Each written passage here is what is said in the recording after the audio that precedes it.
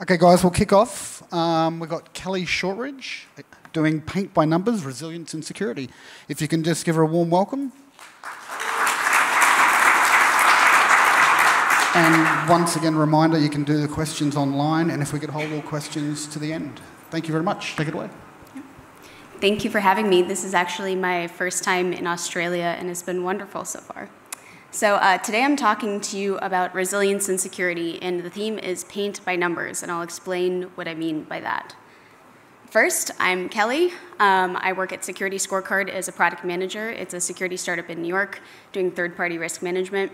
In my spare time, I research the intersection of behavioral economics and InfoSec, as well as a few other domains. So that's the bulk of my research. So this is some ways bringing more of my product management side today than the behavioral economics side, but really it involves both elements.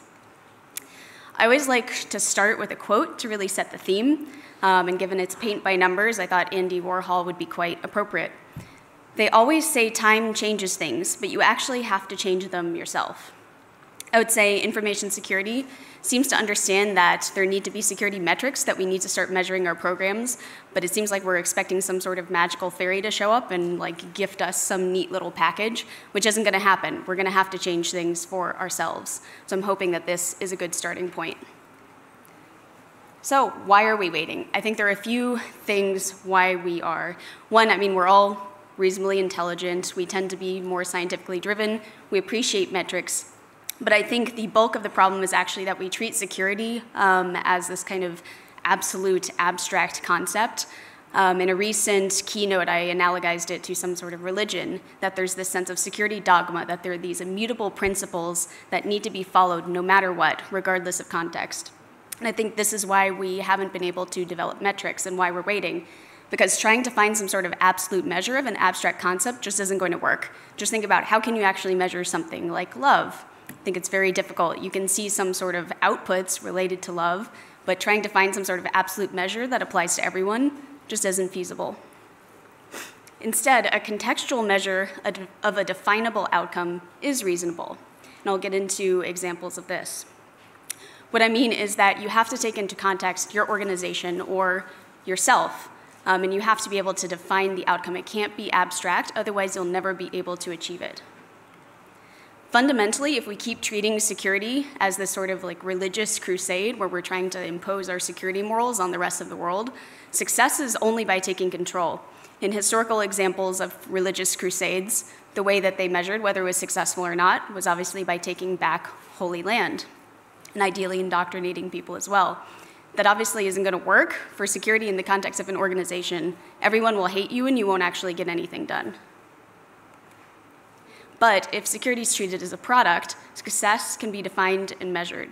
I've talked, again, in that keynote about security as a product. I have a very long blog post about it, so if you have 30 minutes to spare, I recommend reading that, because this talk won't go entirely in depth on security as a product, but the same principle applies. You have to be able to define and measure success.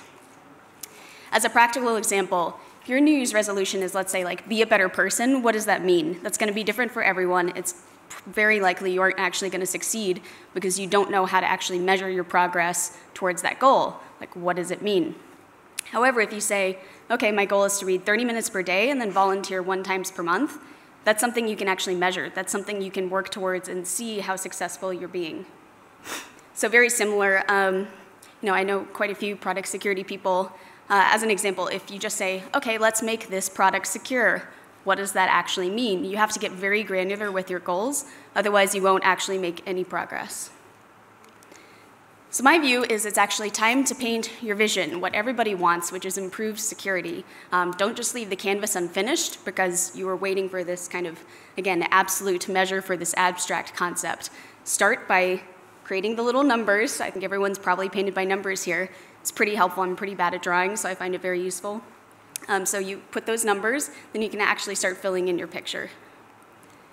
The format of this talk will be, first, why measurement actually matters, some examples of resilience in complex systems, resilience metrics in DevOps, because kind of my current theme is that DevOps and security should be BFFs, but they aren't talking to each other, which is kind of weird. And then finally, measuring InfoSec resilience. So first, why is measurement important?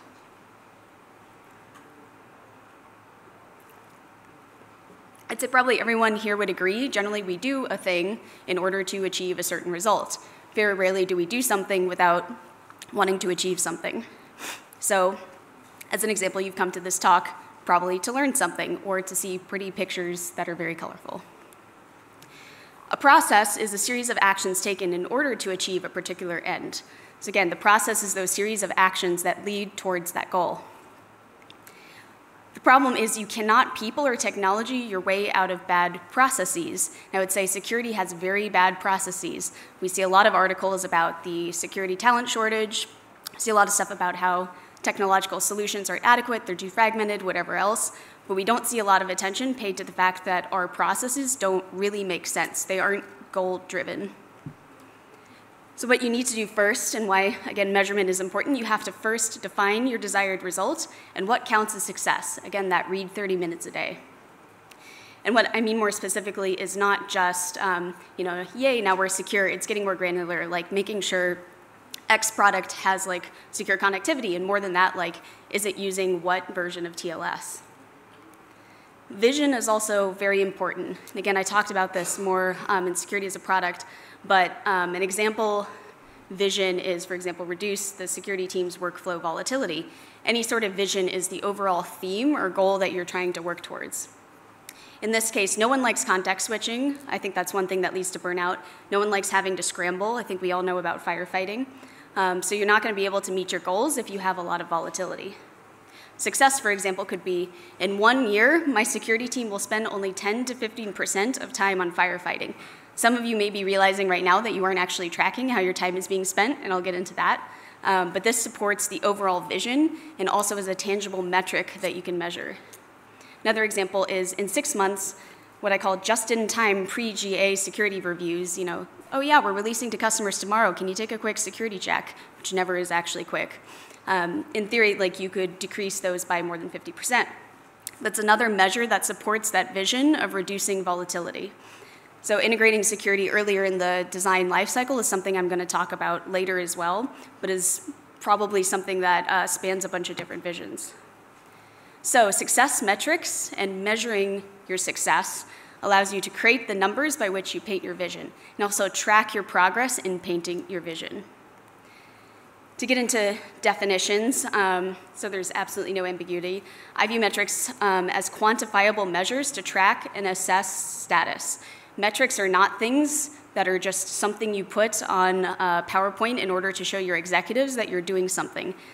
That's not valuable at all. It has to be something that's showing your progress towards a particular goal. And your process, again, measured by metrics, has to reflect a relentless pursuit of continuous improvement. I'm going to talk in a little bit also about there's no such thing as a mature security model. That just doesn't exist. But there's no such thing as a mature program. So you have to really be thinking about this continuous improvement, which dovetails into resilience specifically.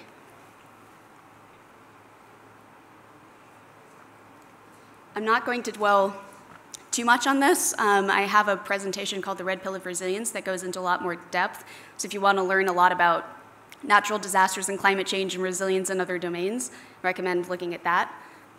But I will touch on it briefly. So first, what are complex systems? The shortest way of putting it is there's nonlinear activity in the aggregate. Basically, there are a ton of underlying components that make it very difficult to actually plot out everything given the number of variables. So it makes it very difficult to predict behavior. Examples of complex systems, obviously, our universe, but also our cities, our brains, our bodies. It kind of is interwoven into the world around us. InfoSec also happens to be a complex system. We have defenders, attackers, users, governments, vendors, service providers, a whole host of people. It consists of highly connected, dynamic relationships. And again, both sides of the equation are human, which is where the behavioral economics comes in. But it means that it's much harder to track anything linearly. So evolutionary resilience. So in ecology, there was kind of this evolution, no pun intended, of the way that they thought about resilience from, think about the traditional engineering definition, which is, can you bounce back to where you were? That doesn't make sense for a lot of systems because it means that the prior system was inherently vulnerable. So you don't actually want that. You want to co-evolve with any sort of change. So what this does is it focuses complex systems and the goal of those to be able to adapt and transform. So it's not enough to be able to withstand some sort of external shock. You have to be able to adapt with it and then transform around whatever it is. Essentially, it rejects the idea of multiple thresholds, like, okay, we've moved from this paradigm to the next paradigm. It's about that continuous fluctuation and evolution along with whatever context is in your environment. The results of that is that they found there are kind of three central characteristics of resilience. Those are robustness, adaptability, and transformability. These components mean that resilience is really a journey. All of those things aren't static things in time. It is an ongoing state of being. So it's not a singular final destination. It's a sustainable process rather than a goal. That's a very key point. There's an ecological and economic scholar named Peter Timmerman. He viewed resilience as the building of buffering capacity into a system to improve its ability to continually cope going forward. So as an example, natural disaster resilience has to assume some sort of failure of controls. It's not like they can reach some state, okay, we've implemented controls, we're good, we're resilient forever. That's not true. As a pretty tangible example, in America, in Texas, there was Hurricane Harvey, which had like devastating damage. There were storm surge barriers, which were the control against any sort of tropical storm. However, the problem was not that the damage was caused by that. It was caused by flooding, which they didn't have any controls for.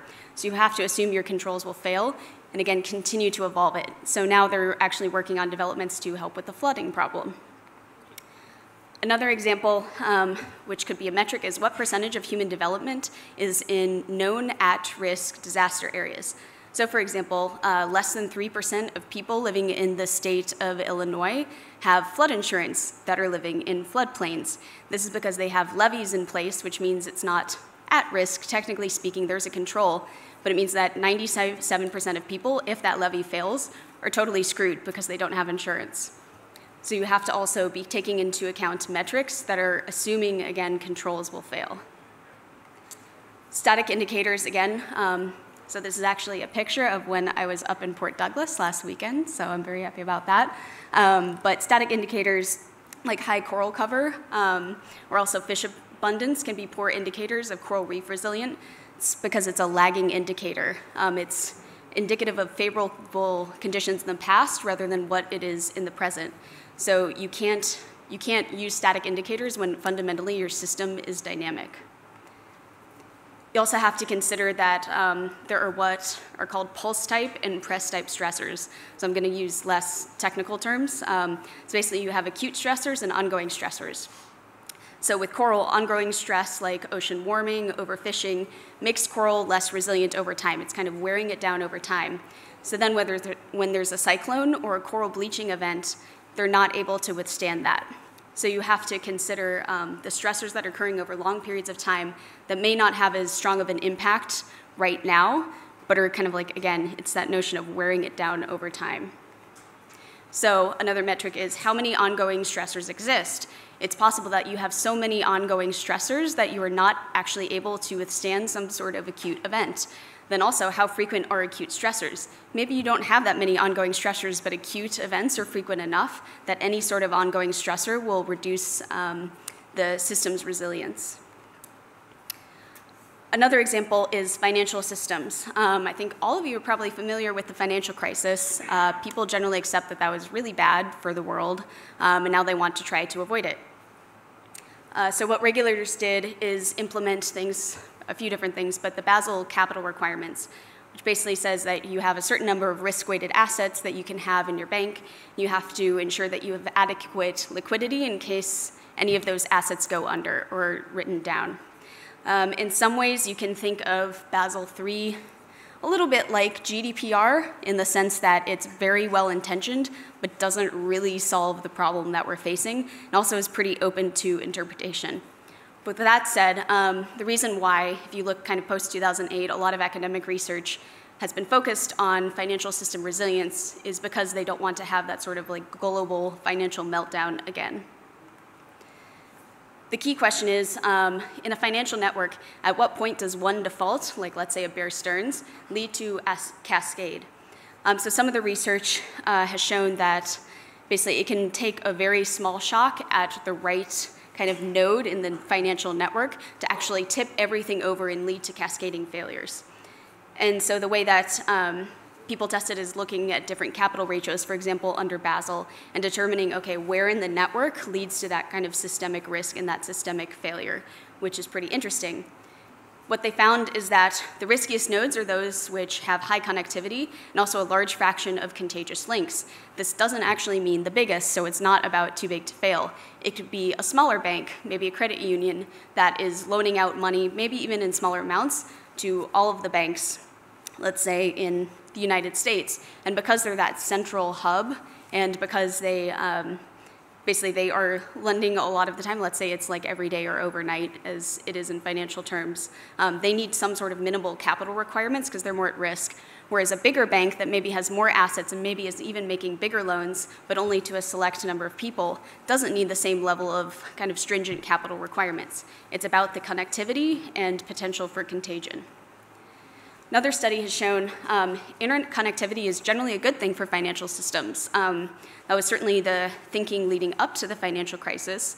In a lot of ways, you get benefits from performance and obviously ability to get your money out faster, all sorts of stuff, just general velocity of money.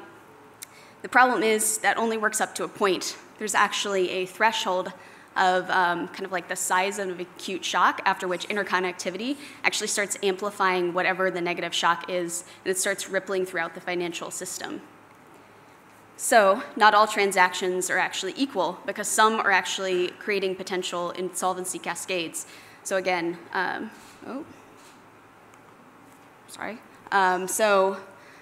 even if it's a small bank, if they're kind of creating a risky transaction that is particularly creating that kind of like central hub that could create a lot more contagion or serve to propagate contagion, you have to treat that transaction quite differently than normal transactions. What they propose is something called the systemic risk tax. This is taxing transactions based on their level of systematic risk. So it's looking at network centrality and looking at what the systematic importance is of that singular transaction. This is totally different than the Basel III requirements. All that's looking at is just like total assets in the bank's balance sheet. This is really looking into, okay, let's measure what the potential systematic impact is, which is really digging into the cause of the financial crisis. But I'd like to bring it more home to technology and talk about resilience metrics and DevOps. As I mentioned earlier in the presentation, I really think DevOps and InfoSec should be much closer linked because they have a lot of the same common goals. So a very brilliant friend of mine, Dr. Forsgren, has a great quote, which is, "Maturity models are for chumps," and I happen to agree. From the DevOps perspective, it's because DevOps is a direction and not actually a destination. And her point is that technology changes so rapidly, the idea that you can be mature at any point in time when you have all that evolution happening in the background is pretty ridiculous. So basically, whatever your program is in 1 year will be outdated the next year. I think that's definitely true in information security as well. So I think there are mutually exclusive beliefs that I hear a lot of the time. So that is, InfoSec is ever evolving. It's a cat and mouse game. We can't keep up. Attackers keep changing their methods and so forth. But there's also this sense that your security program has this kind of beautiful, idyllic end state. They're incompatible. The book by Dr. Forsgren, Accelerate, which I highly recommend reading, actually performed a very rigorous data analysis of which metrics in DevOps correlate with success. So again, this is like actual really solid data science and trying to empirically measure what metrics and the degree of performance in those metrics contribute to success. What they found is that successful measures tend to have two characteristics in common. First is that they're global. This means organizational level, not team level. This is not about optimizing the performance of your team, but optimizing your performance of the team in the context of your organization. How are you contributing to the organization's overall health? The other characteristic is that it's focused on outcomes versus outputs, which is really important, and I'll get into that distinction in a minute. First is global. Intra-organization teams shouldn't be pitted against each other. I think security a lot of the time, probably somewhat willingly, pits themselves against other teams, but they shouldn't do that. Fundamentally, you are on the same team, you're in the same organization, and you need to be working together. If you don't, you're going to be low performing, empirically speaking. And outcomes. It's about what actually helps your organizations. A lot of things don't. Particularly a lot of things in security don't actually help your organization. The way I put it in my keynote is like making a sacrifice to like the elder InfoSec gods that have some indefinable or inscrutable motive. So the Harvard Business Review, I think very succinctly puts it that outcomes are the difference made by outputs. Outputs are not adequate in metrics. You can have like tons of metrics around outputs and show that we're doing lots of security, but if you're not actually resulting in some sort of beneficial outcome, it fundamentally doesn't matter. From the research, they found that 3 metrics in particular contributed to high performance and success in DevOps organizations. This was lead time to deployment, release frequency, and mean time to recovery. First is lead time. So you can break this up into 2 parts. So it's time to design a feature and actually plan it out, and then time to deliver a feature to a customer. If you want, you can bundle it together, so it's the time from when you receive the customer request to when it actually gets into their hands. Release frequency. So in the traditional manufacturing model, there's this concept of batch size, which is the amount you produce at any time. And modern manufacturing thinking is that you want smaller batch sizes that are kind of optimized based on demand. That way you're not creating excess inventory. So release frequency is, I guess, the software version, because software is kind of this intangible inventory or invisible inventory. So release frequency means that you're probably releasing kind of smaller batches of code or smaller batches of features of a smaller size and being able to push it out more frequently. Then finally, mean time to recovery, or you'll see here MTTR. This is how quickly can service be restored. This probably sounds a little familiar from the security lens, and I'll get into that as well. So this is really accepting that failure is inevitable. Particularly in very high velocity organizations, you're going to have failure. You'll never be able to escape failure. It's just something that's going to happen to you. So measuring something like mean time to failure can actually work against you, because then the incentive is to inhibit change and to maintain stability, which is probably against the organization's goals. The organization wants to release a product, produce a service, whatever else the organization does. It doesn't want to stay the same. And trying to optimize for reducing a failure will probably cause things to stay the same more than pushing the boundaries and trying to grow. Their empirical research also showed that there's actually no trade-off between improving performance versus stability or quality. A lot of times you'll hear kind of out in the ether that there is such a trade-off. This is why being able to empirically measure actually makes a lot of sense. But actually, when people start improving performance, stability and quality went up. So for high performers, the stats they found were that deploy frequency was on demand. For low performers, it was something to the tune of like multiple weeks was how long it took them to deploy, upwards of a month. The lead time to release, for example, like once it gets into the hands of customers, was less than 1 hour. Same with mean time to recovery. It was less than 1 hour, where for low-performing organizations, it could be days or even weeks. But that's not all. It's one thing to focus on the technology, but you also have to consider the people and, again, crucially, the processes. So Westrom has this model of culture, which is that you're either power-oriented, rule-oriented, or mission-oriented. I'm going to delve more into mission-oriented. I think the other 2 are somewhat self-explanatory. But power-oriented, for example, is like trying to keep kind of protecting your own turf, like keeping the power of your internal team rather than looking into the organization. It's a very like territorial. Rule-oriented is that, you know, we have these processes, we can't deviate from them. This is like the way our organization does things. There's no room for context. But mission-oriented, or what's called generative culture, is the one that works better. Some of their characteristics are that there's solid information flow. Information moves very easily and efficiently between teams. That's something I see missing a lot in security. Information just fundamentally doesn't flow. Also, information is actively sought. You aren't working in silos. You're trying to collaborate with teams and get information out of them as well. A key part, though, is that messengers aren't shot. For example, if an engineer discovers some sort of vulnerability, the security team's already like super wiped out, they're burned out. They don't get blamed for the fact that they found it. You have to make sure that people are appreciated for bringing things to your attention. Responsibilities are also shared. There's no such thing as, oh, it's the security team's responsibility or engineering or, it's sales team's fault. No, it's that it's an organization-level responsibility. And cross-team collaboration is actually rewarded. That, again, you don't get a reward if you did everything in a silo. It's actually better if you're working across teams. Then finally, failures are treated as learning opportunities for improvement. There are no fingers being pointed. There's no trying to sweep it under the rug. It's, okay, this failed. How can we learn from it? Let's really dig into the root cause analysis and try to leave any of our biases out of it and figure out how we can improve it for the next time and going forward. Again, that plays into the idea of resilience and improving over time. That's the journey, not the end state.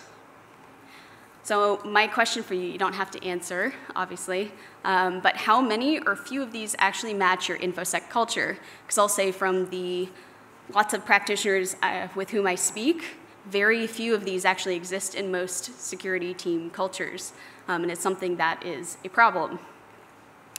So how do you start measuring InfoSec programs, specifically for resilience?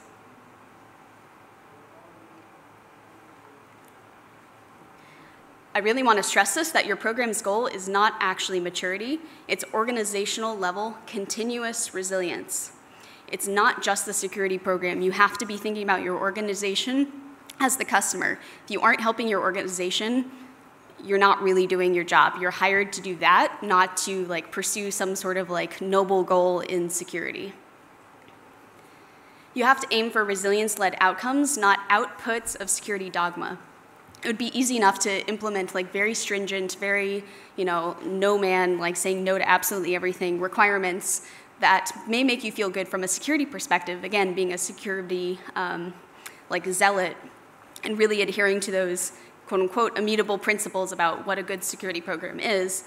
That's not actually going to benefit you, and those metrics won't help you work towards a goal. You have to aim for resilience-led outcomes. So again, back to the robustness, adaptability, and transformability. So I somewhat vainly, in my prior presentation on resilience, attempted a definition, since people were talking a lot about InfoSec resilience and not really defining it, is that an InfoSec resilience means a flexible system that can absorb an attack and then reorganize around the threat. So what are the metrics for each of those components? For flexibility, can your program serve your organization's needs in the way it needs? You can probably meet their needs in a way that doesn't actually work and it's going to slow them down, but that's not effective. Again, you have to consider global results. Zealots, as I call them, the security zealots, combating the quote-unquote unenlightened, that just don't care enough about security and don't take everything, super mission critically, is really unhealthy. You have to be viewing them as partners and, again, think about that cross-team collaboration. The other thing is prioritizing InfoSec versus org-level goals can lead to inhibition of innovation. Obviously, this isn't true all the time. Sometimes innovation is bad. I would argue, for example, the ubiquity of facial recognition systems would be a very bad thing. Maybe you should raise privacy concerns. I'm not saying that. I'm saying in general, though, you need to try to work with other teams and work into their workflows, because if they don't want to use it, it won't help you very much at all. So I propose you need to measure impact both ways. You have to measure improved security, but then also looking to see if you're creating a tighter bottleneck. So positive impact. Reduction in the number of security fixes per release. Wouldn't that be great? You're making a positive impact in security. But it's negative if you're increasing engineering time spent on using the security tools. If you're adding a few days to their release, they are no longer a high-performing DevOps organization.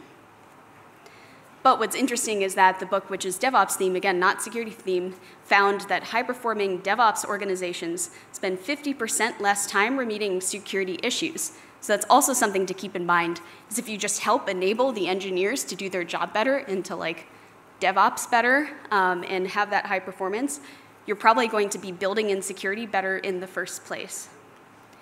So some metrics to track that would be mean time for security reviews. How long are your security reviews taking? You can also look at how many times are security reviews being conducted, which could actually be a good thing if there are multiple touch points in the life cycle.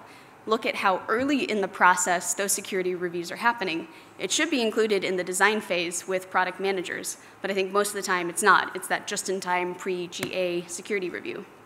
Then also the mean time for threat modeling. These are exercises that can take a really long time, and ideally you want to get the engineers in the habit of thinking through some of these problems early and trying to streamline that process so you're not having to really dig out information from them all the time. For absorbing an attack, this is about reducing contagion and adapting efficiently. So first, where are your highly connected and highly contagious nodes? Remember the example in financial systems. These are the ones, even if they're small, that could pose the greatest systemic risk to your organization. So you can borrow a metric from finance, which is the amplification ratio. So measure it on an ongoing basis. What does the PON of node 1 or whatever it could be an endpoint, it could be a system, it could be a product, a feature, it leads to what amount of total damage. You need to be viewing it in that systemic context rather than just, okay, this is something that's publicly facing, blah, blah, blah. Like really look at how highly connected it is. Also track ongoing stressors like complexity as well as employee turnover. I think people underestimate how much employee retention can hurt security programs. But then specifically for complexity, it becomes very prohibitive to start testing every app in every system if you have a lot of complexity because there are a lot more paths to compromise. So that's, again, the idea of that wears down resilience over time. So you have to be able to understand what the impact of an acute stressor would be. For example, a new vulnerability or a new breach. How much are those ongoing stressors affecting your ability to actually respond or recover? So metric there is a new MTTR, very similar to recovery, but mean time to remediation. How quickly do you resolve an incident? Importantly here, you have to think about transformability, which is the next bit, but you need to make sure that you are preparing your organization to respond effectively. And again, that's very tightly linked with DevOps. They want to recover quickly as well. Again, mean time to failure, for example, an incident, can prioritize unhealthy stagnation. Yeah, you could probably air gap every single system and you avoid failure, you avoid an incident, congratulations, but your organization can't do anything now, so that's not a good metric to optimize. You can also look at deploy frequency of configuration management. That also plays into adaptability. How quickly can you put out firewall rules or patches? I think we all heard about Equifax. The fact that they weren't able to patch quickly, and I'll get to them in a second, is part of a lack of adaptability. Then finally, how do you reorganize around the threat? Can you transform and can you innovate? Think about the systemic risk task for tech. Can you incentivize resiliency by throttling cascade creating nodes? So can you view or figure out which system or which nodes are creating that kind of central risk that affects the rest of your organization, and hopefully incentivize engineers to either not design systems that way or stop using those so much and try to spread around the risk. As in both finance and DevOps, there's actually no such thing as a single optimal architecture. A lot of it is contextual based on your organization.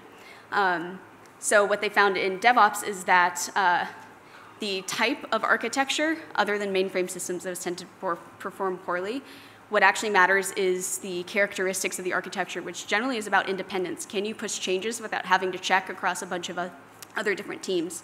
Same with financial systems. It really depends on context, which one is going to do better. So you need to measure the levels of interconnectivity, centrality, and correlation of IT systems. Those will help you identify your systemic risk much better. So one cute little formula I came up with is looking at acute stress times the level of interconnectivity is the potential propagation of PON, trying to really figure out what the potential contagion risk is for a particular node. Also, think about how is your security's time being used. For example, I did a very, very informal survey online about the average amount of time spent on maintenance for different security products. See, maintenance was in the absolute max bucket, which was 35 plus. Let's say it's 30 hours per month. That's 12.5% of work time. Let's say they're making $100,000, so that's $1,000 or more per month that you're spending on maintenance.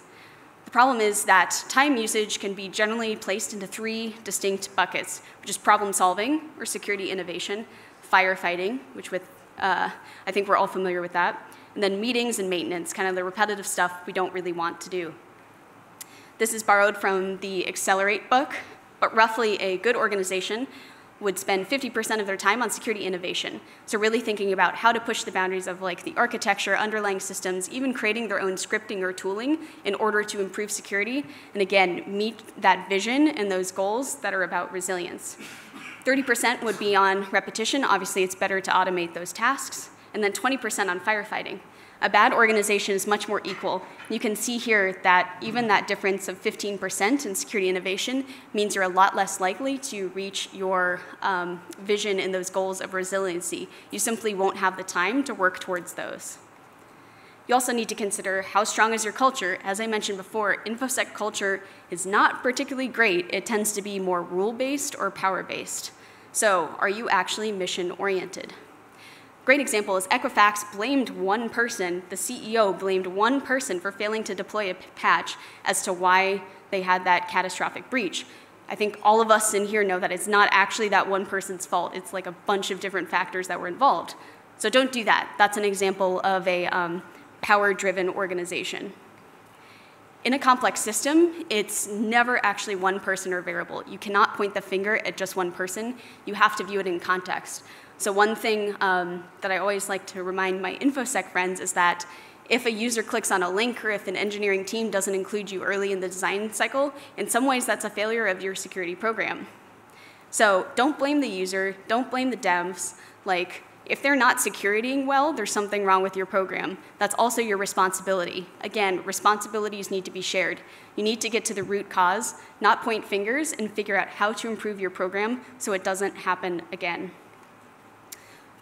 A quote that I really like, again from the DevOps side, is when the tools provided actually make life easier for the engineers who use them, they will adopt them of their own free will.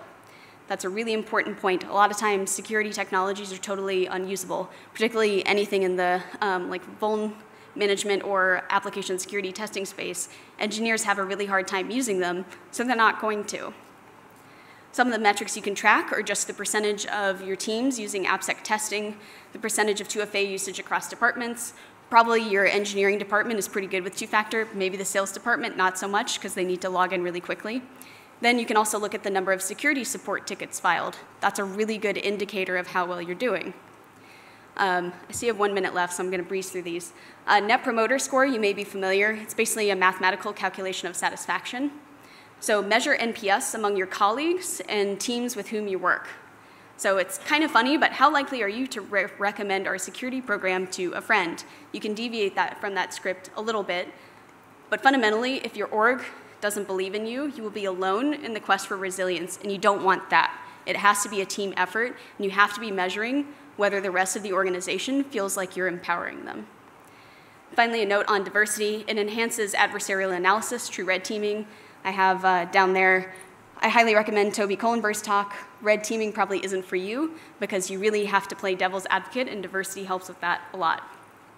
Final note, there is short-term pain. This is not easy. Progress will follow a J-curve, but it is worth it in the long run.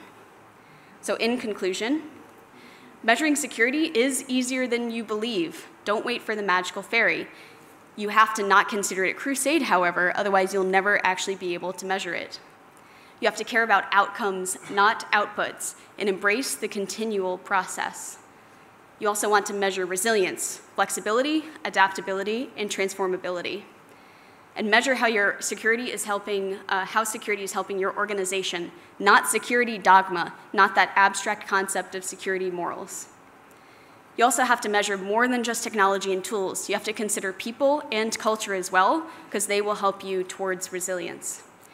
Then, consider DevOps your new BFF. They're not actually frenemies. You have to work towards your common goals, because as you've seen with a lot of these metrics, there are actually a lot in common. Finally, to close, have no fear of perfection. You'll never reach it. Again, it's a continuous process. Do the best you can, make sure to track it, and you're a lot more likely to paint your vision than you thought before. So with that, thank you very much.